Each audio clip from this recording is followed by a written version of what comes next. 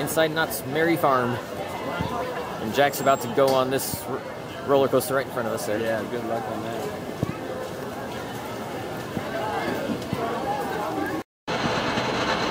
Just did a Ghost Rider, the wooden coaster. Coaster count now at 176.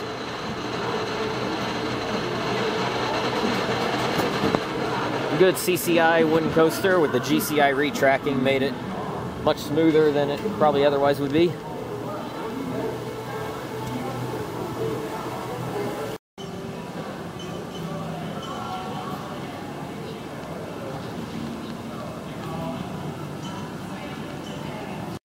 Coaster credit number 177. It's a fun ride. It's a bit gimmicky, but it's a good ride. Some fun inversions. That vertical lift hill is probably the scariest part.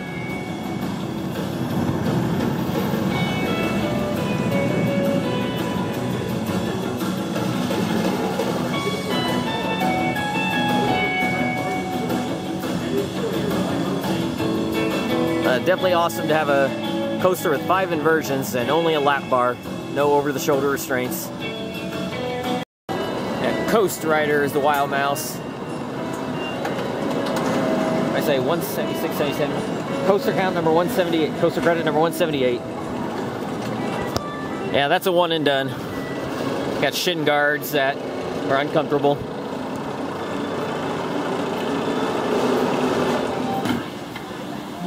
This one is weird because the restraint, it comes from your back. It pushes against your lower back. And it's a launch coaster. You got the launch section right over there. And you just do a turn, come over here through the shed, and that's it. Short ride, but it was fun. An unusual riding position too, so that made it cool. A little bit of a headbanger, not as bad as some others I've been on though. Mainly on the Cobra roll, got a little headbanging, and I think on another corkscrew near the end.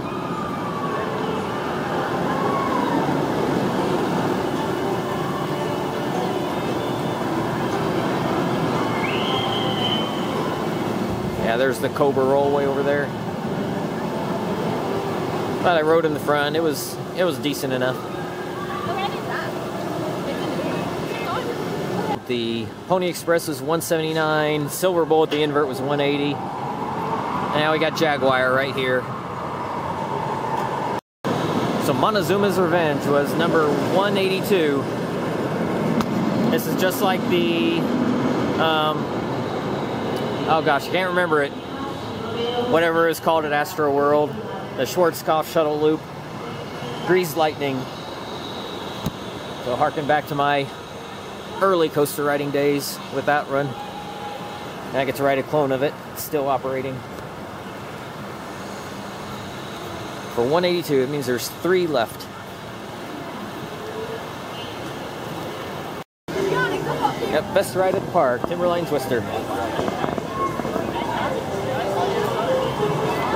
Has some little airtime hills in there. Fun little ride, and we were just short enough to qualify to get on it. So that was number 183. 2 more to go.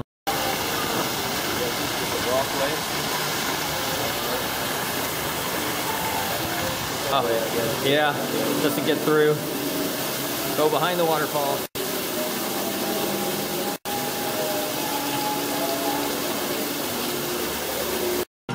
So Xcelerator, coaster credit number 184. The only one left in the park that I got to do is Sierra Sidewinder. It was closed when we walked by. We'll try again later. This one was closed when we first came up on. Here we go.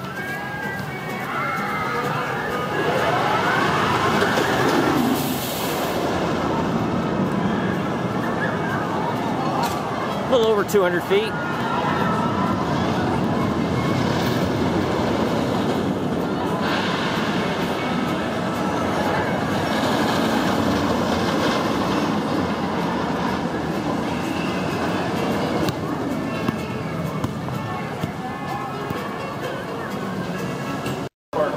Sierra Sidewinder, coaster number 185.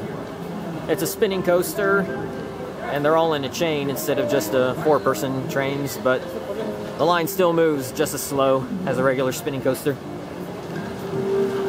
And we didn't spin very much. Well, they've only got one. And there's only one, yeah, only one train.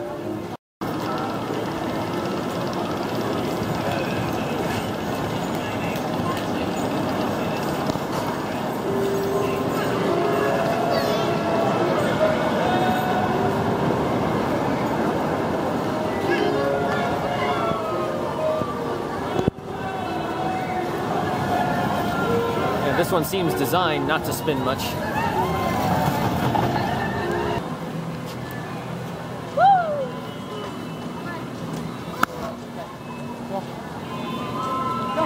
Express here.